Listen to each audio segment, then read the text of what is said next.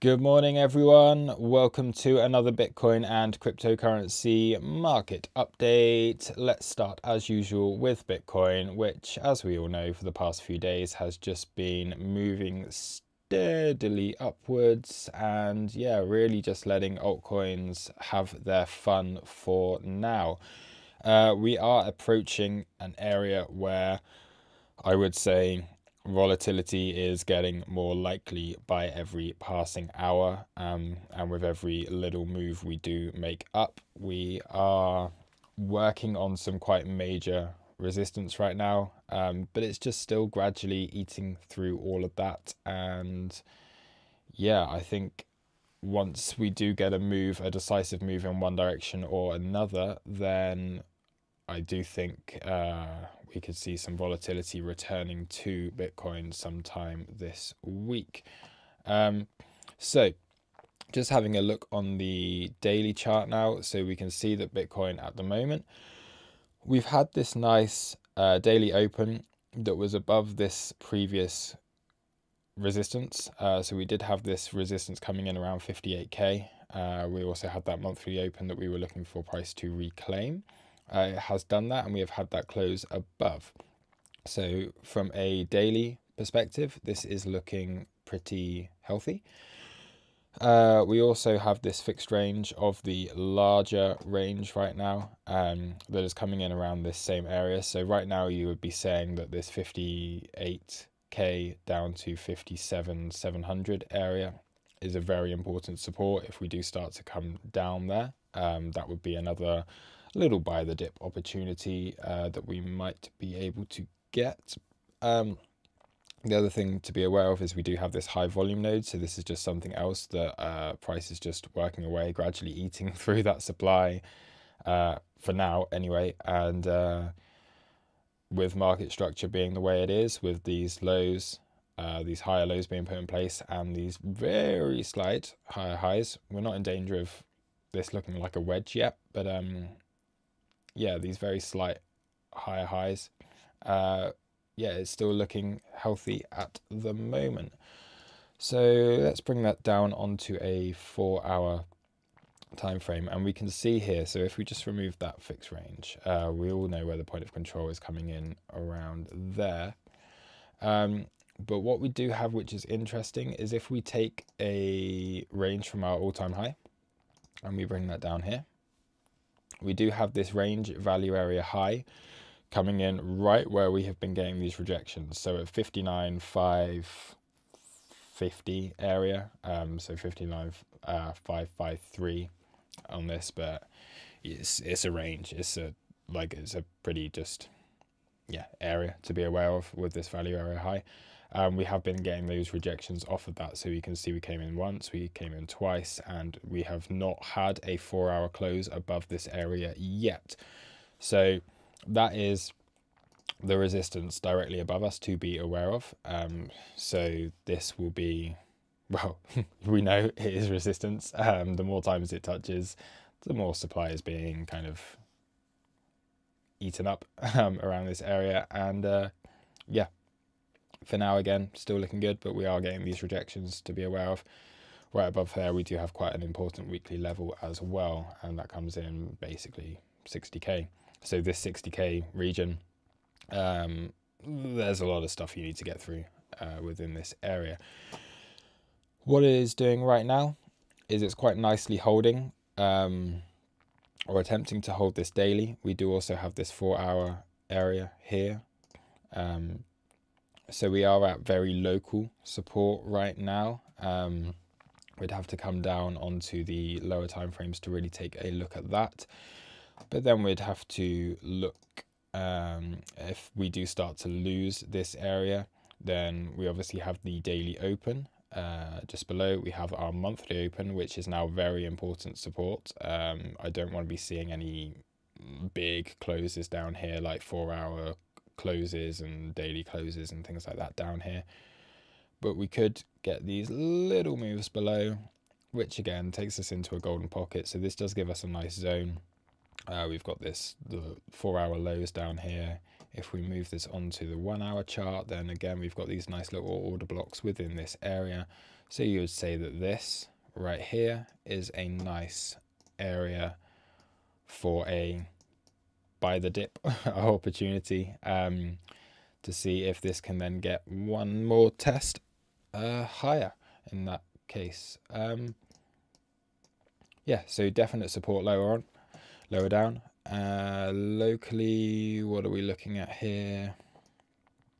I think it's really the same. So yeah, levels to be aware of for the day are this daily open, the monthly open, and just a nice area of support down here. Yeah, a few $100 either side of $58,000.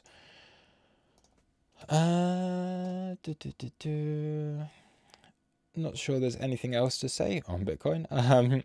It's just, yeah, the levels are quite clear. To the upside, let's do the upside, and have a look at where we could see some major resistance. So again, if we do start to break this range value area high, there is that weekly level right above it. And then we come into this big red area here. So this is, if we take a look on our daily chart again, I've just taken these highs up to these highs. This does give us an area where, yeah, you could look for further resistance again to the upside. Let's take a look at our fixed range here, and we do have the larger range value area high coming in just below that, so 61,000.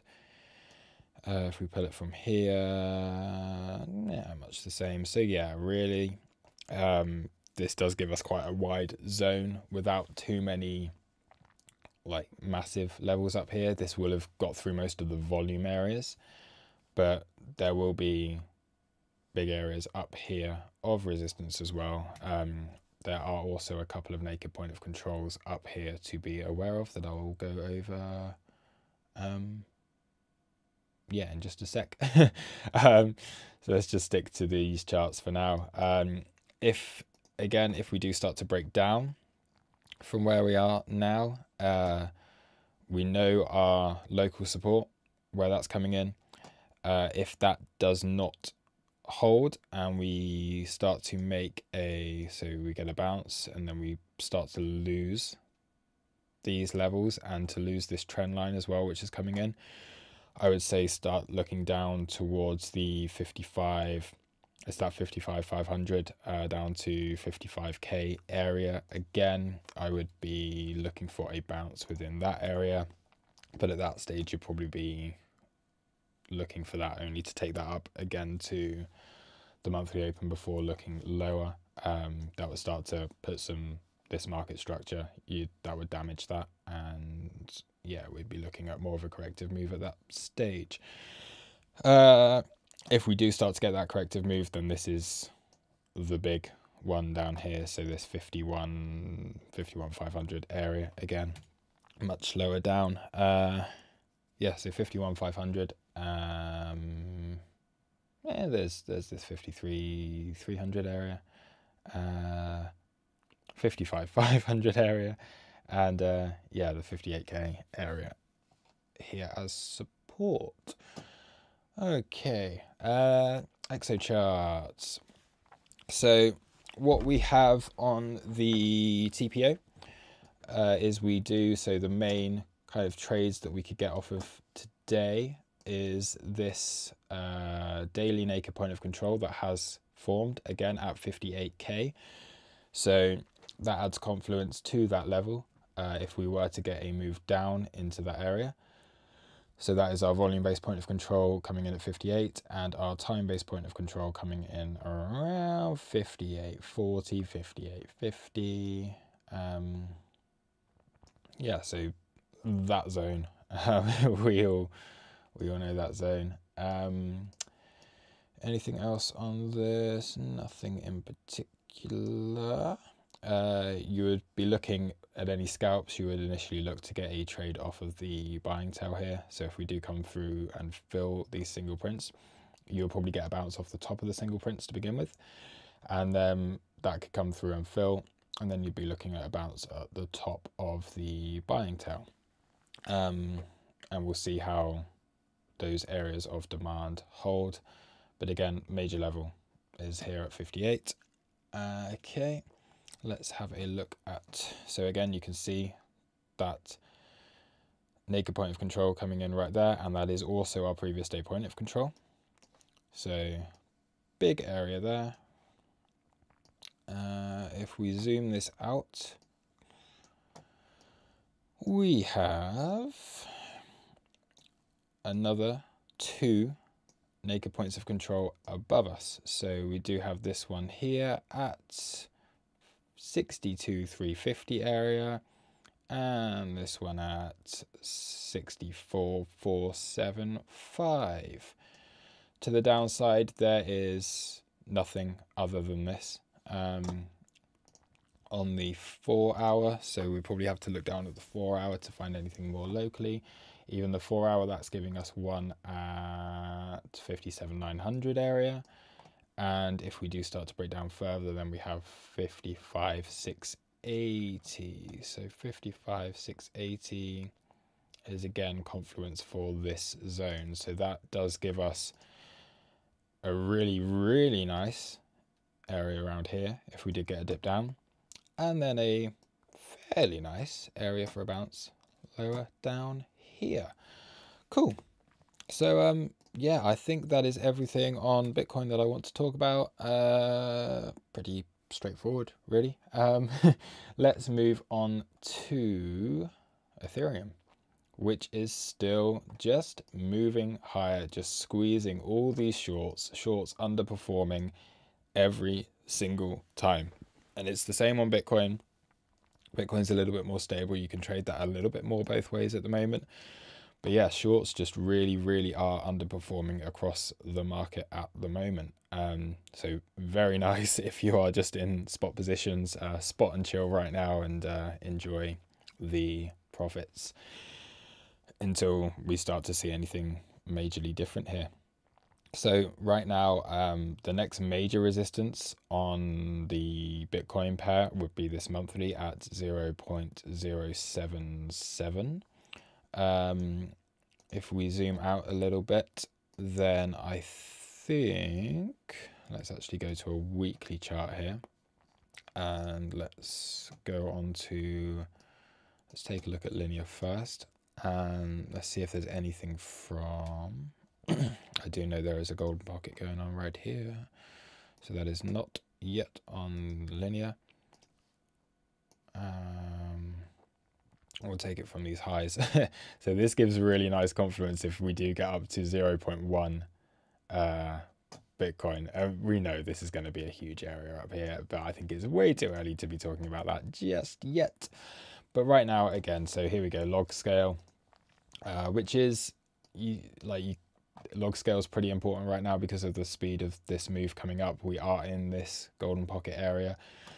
We do have a little bit, so you could say from these lows down here, you can see how that was support over here, how it was support here, here. It had that little sideways consolidation, so we do have an area without any massive levels on it, but this is the beginning of something quite strong, so there will be supply within this area. So anything basically from 0.07 up to 0.077, you would have to say it has the potential for a reversal. So yeah, the thing with this is that we keep pulling these levels. We keep looking at levels like this monthly was a big level for me, the same as where we are right now, but it didn't really hang about much there at all. We did get these little rejections from it, so if we do come down here, actually no, we didn't, did we? It just came straight through and then made it support. So we'll see how it gets along with this level. But yeah, you could quite easily just see it form a range here. Yeah, we'll just have to see what happens. Okay, ETH USD. Again, through the big resistance, really came straight through it and then made it support. I would say, because we are looking at a range of supply right now on the BTC pair, and we know how the market has been performing this year, I would say that $4,200 is going to be pretty big. Like, market makers are loving the meme levels right now, so we're almost there. We're $50 away from that. We'll have to see what happens if we do get a touch of $4,200, which looks like it could be coming any second now. So actually, let's just set an alert at this level. Let's bring it up here. Let's look at 49. Let's add an alert on here. We are on log. We do not need to be there. Why am I doing it this way? Weird. Okay, let's have a look at that. If we get alerted on that during this video. I'm not sure if we will, because I'm coming to the end of it, but yeah, it'll be interesting to see the reaction from there. Yeah, that's really it for Ethereum. Shorts underperforming, be cautious on shorts, and be maybe greedy on longs until things change. Litecoin, really good again. So we got that really nice move down over the weekend here, which did take these lows. Then we had the back test of that, and we've had since then just a really good move higher there. So yeah, Litecoin's looking very nice. I would be looking right now for, yeah, this 6,600 sats to hold a support. So I think this could be this is the thing, like, so Ethereum hitting 4,200, Litecoin hitting 420. It's just that thing, isn't it? Market makers are really liking those levels. It happened with Doge when it went from the 42 to the 69 areas, and it's just, yeah, they seem to just be playing that game at the moment. So you do have to mark these levels on your chart, even if they're not that technical. Yeah, you've got to be aware of them. So yeah, Litecoin, $420. You'd say next resistance coming up. Anything on a more technical perspective, I think really we'd be looking at, you'd be looking at this trend line that's coming down. So we do have this coming down, which you would expect a reaction off of. We are lining up quite nicely with these lows here, so we do have these lows coming in here, and then if we do get that move higher, then 8,000 sats will be a very key level as well. Yeah, I think everything's hit and exceeded targets, so let's just see how things go. Link, again, moving up quite nicely. We do have these levels up here to be aware of on Link BTC. But again, as long as it just continues to hold and form a range within these areas, then things look very healthy. Link USD, working on this channel. So this is what I do keep saying over and over and over again. I do expect this channel to break to the upside. I do think that that could happen very soon. We'll have to be, then we'll, just see what happens there. But from it hanging out for so long at this, I would expect at the very least a deviation from this channel before coming back in. But I do think we do break out of this and start getting closes above there soon.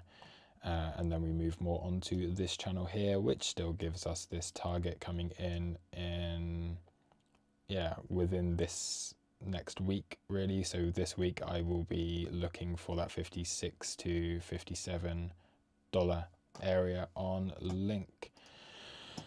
Cool. And finally, let's see if anything else is moving. XLM is doing well without XRP.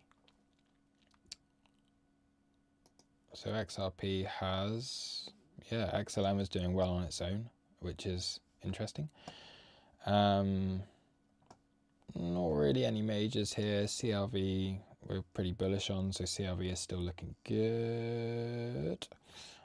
Carver I like at the moment.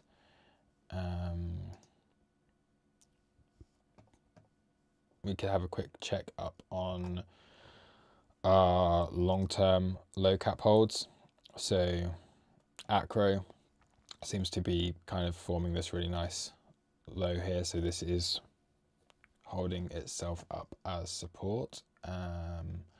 Technical levels within this area there's not that much of, but yeah, if it's holding here then that's a very good sign.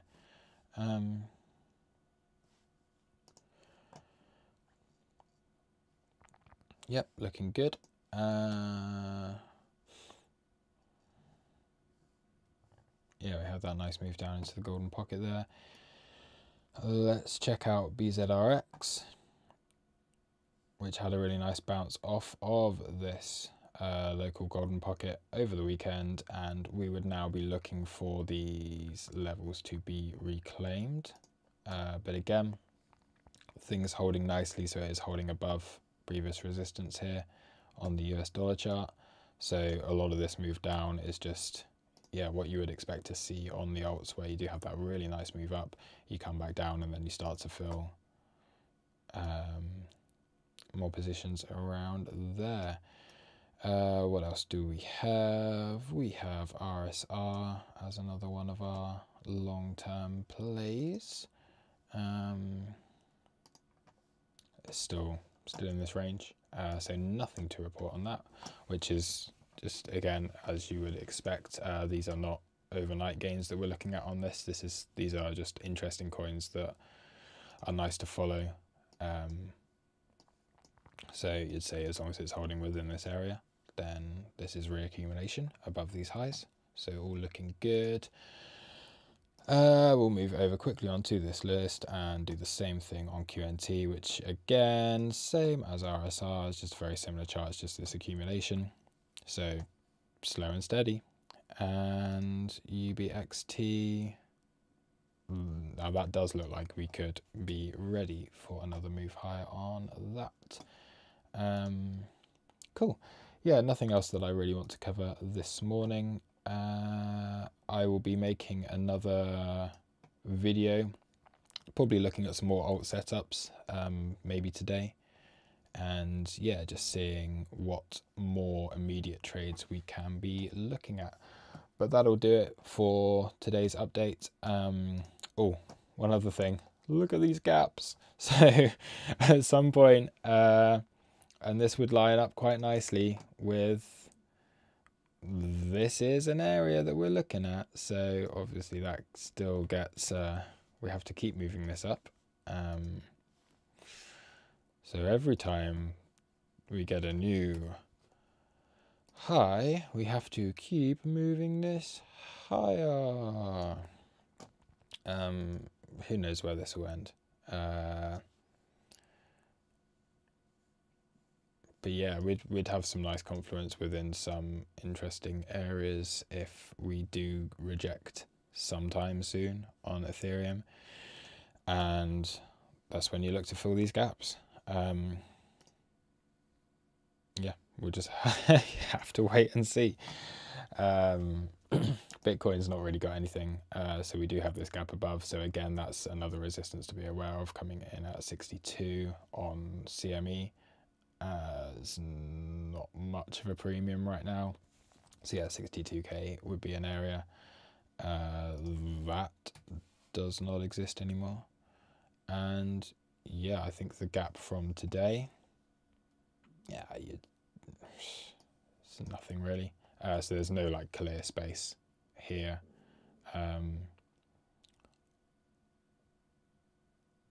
Yeah, so we've come off the underside of this as well.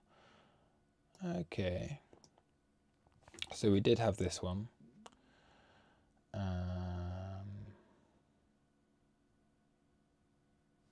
Although, so price gapped through this gap, came back, and we have just tapped the low here. So that's interesting.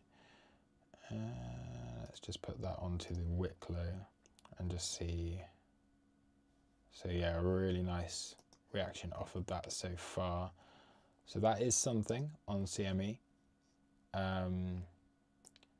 We can bring that higher, so 60k. So that would be the full close of this one. And then we do have the larger gap above here.